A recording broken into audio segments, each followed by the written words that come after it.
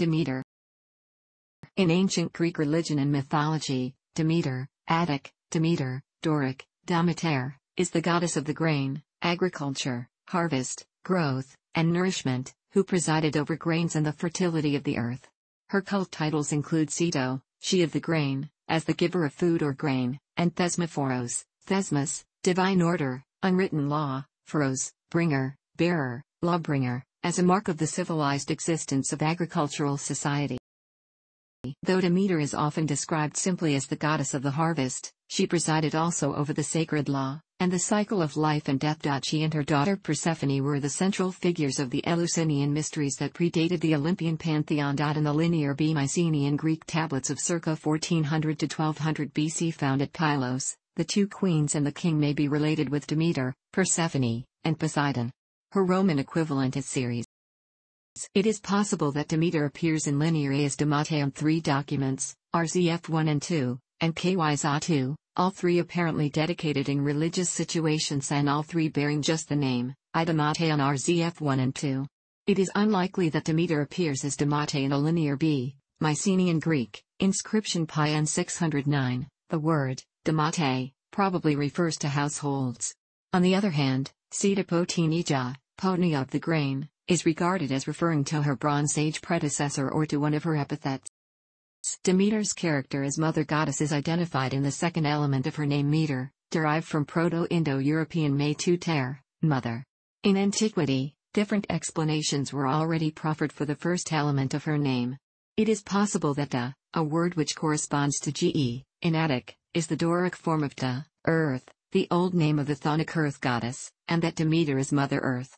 This root also appears in the Linear B inscription Ini Oni, earth shaker, as an aspect of the god Poseidon. However, the Da element in the name of Demeter is not so simply equated with earth according to John Chadwick. The element Da may be connected with Dio, an epithet of Demeter probably derived from the Cretan word Dea, Ionic Zea, variously identified with emmer, spelt, rye, or other grains by modern scholars, so that she is the mother and the giver of food generally. Wanax, Wanaka, was her male companion, Greek, Pyro Epsilon Delta Rho Omicron Sigma, Paradros, in Mycenaean cult. The Arcadian cult links her to the god Poseidon, who probably substituted the male companion of the great goddess. Demeter may therefore be related to a Minoan great goddess, Cybele. An alternative Proto-Indo-European etymology comes through Potnia and Despoina, where De represents a derivative of Pidem, house, dome, and Demeter is mother of the house, from Pidem's Dēmētēr. According to the Athenian rhetorician Isocrates, Demeter's greatest gifts to humankind were agriculture, particularly of cereals, and the mysteries which giveth initiate higher hopes in this life and the afterlife. These 2 gifts were intimately connected in Demeter's myths and mystery cults. In Hesiod, prayers to Zeus Chthonios, Chthonic Zeus, and Demeter help the crops grow full and strong. Demeter's emblem is the poppy, a bright red flower that grows among the barley. In Hesiod's Theogony, Demeter is the daughter of Cronus and Rhea.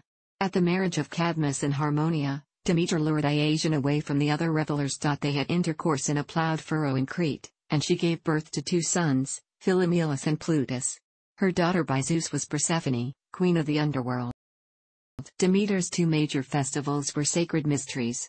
Her Thesmophoria festival, 11 to 13 October, was women-only. Her Eleusinian Mysteries were open to initiates of any gender or social class.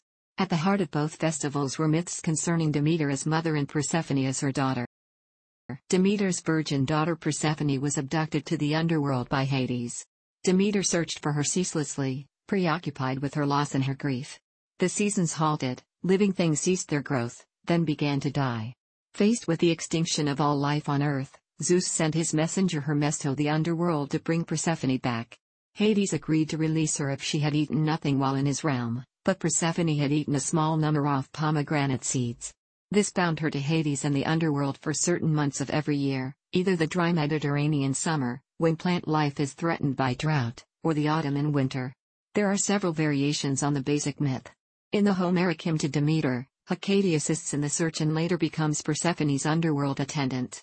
In another, Persephone willingly and secretly eats the pomegranate seeds, thinking to deceive Hades, but is discovered and made to stay.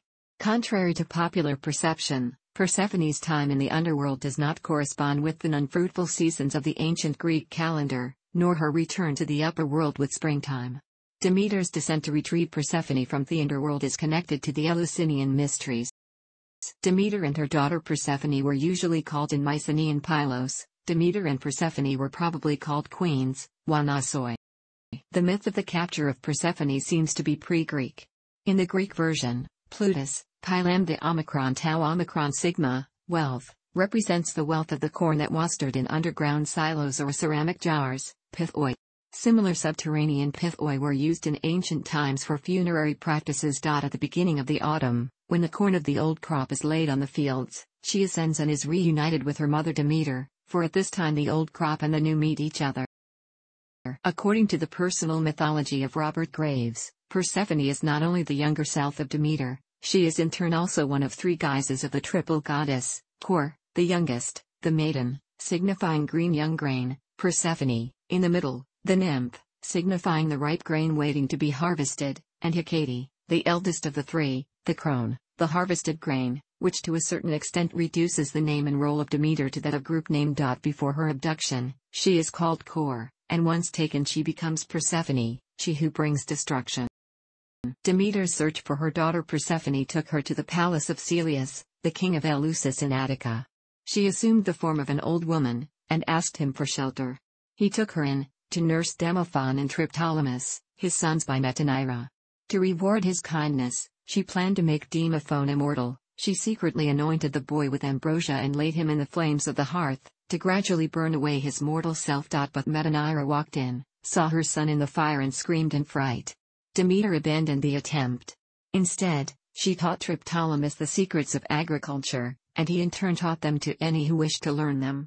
Thus, humanity learned how to plant, grow and harvest grain. The myth has several versions, some are linked to figures such as Eleusis, Rarus, and Trochilus. The Demophon element may be based on an earlier folk tale. Demeter and Poseidon's names appear in the earliest scratched notes in Linear B found at Mycenean Pylos, Eni Sita Oni, earth shaker for Poseidon, and Sita Potinija, who is probably related with Demeter. Poseidon carries frequently the title Wanaka, Wanax, in Linear B inscriptions, as king of the underworld, and his title Eni Sita Oni indicates his chthonic nature. In the cave of Amisos, Crete, Poseidon is related with the cult of Eileithyia, the goddess of childbirth. She was related with the annual birth of the divine child. During the Bronze Age, a goddess of nature, dominated both in Minoan and Mycenaean cult, and Wanax, Wanaka, was her male companion, Paradros. In Mycenaean cult. She and her Paradros survived in the Eleusinian cult, where the following words were uttered: Mighty Potnia bore a strong son. However, there is no evidence that originally the name of Potnia was Demeter. Tablets from Pylos record sacrificial goods destined for the two queens and Poseidon, to the two queens and the king, Wanasoi, Wanakate. The two queens may be related with Demeter and Persephone, or their precursors, goddesses who were not associated with Poseidon in later periods. An exception is the myth of isolated Arcadia in southern Greece. Despoina is daughter of Demeter and Poseidon. Hippios, horse Poseidon. These myths seem to be connected with the first Greek-speaking people who came from the north during the Bronze Age. Poseidon represents the river spirit of the underworld, and he appears as a horse, as it often happens in northern European folklore. He pursues the mare Demeter, and she bears one daughter who obviously originally had the form or the shape of a mare too. Demeter and Despoina were closely connected with springs and animals, related to Poseidon as a god of waters, and especially with Artemis, the mistress of the animals and the goddess of, among others, the hunt. Demeter as mare goddess was pursued by Poseidon, and hid from him among the horses of King Anchios, but could not conceal her divinity. In the form of a stallion, Poseidon caught and covered her. Demeter was furious, Erinnys, at Poseidon's assault. In this furious form, she is known as Demeter Erinnys. But she washed away her anger in the river Ladon, becoming Demeter Lucia, the bathed Demeter.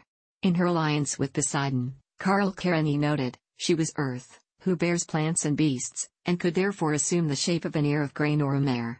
She bore a daughter Despoina, the mistress, whose name should not be uttered outside the Arcadian mysteries, and a horse named Arion, with a black mane and tail. In Arcadia, Demeter's mare form was worshipped into historical times. Herzo Annan of Phigalia shows how the local cult interpreted her, a Medusa type with a horse's head with snaky hair, holding a dove and a dolphin, probably representing her power over air and water. Demeter's epithets show her many religious functions. She was the corn mother who blesses the harvesters. Some cults interpreted her as Mother Earth. Demeter may be linked to goddess cults of Minoan Crete, and embody aspects of a pre-Hellenic mother goddess. It is possible that the title Mistress of the Labyrinth, which appears in a Linear B inscription, belonged originally to Sito, she, of the grain, the great mother Demeter, and that in the Eleusinian Mysteries this title was kept by her daughter Persephone, cor despoina. However, there is no evidence that the name of Potnia in Eleusis was originally Demeter. Her other epithets include Demeter might also be invoked in the guises of. Theocritus wrote of an earlier role of Demeter as a poppy goddess. In a clay statuette from Gazi, Heraclean Museum, Caroni 1976 Fig 15, the Minoan poppy goddess wears the seed capsules, sources of nourishment and narcosis, in her diadem. It seems probable that the great mother goddess, who bore the names Rhea and Demeter, brought the poppy with her from her Cretan cult Eleusis, and it is certain that in the Cretan cult sphere, opium was prepared from poppies, Caroni 1976, p. 24. Major cults to Demeter are known at Eleusis in Attica, Hermion, in Crete, Megara, Salii, Lerna, Aegila, Munikia, Corinth, Delos, Priene, Acragas, Iassos, Pergamon, Selinus, Tegea, Thoricus, Dion, in Macedonia, Lycosura, Mesembria, Enna, Sicily, and Samothrace.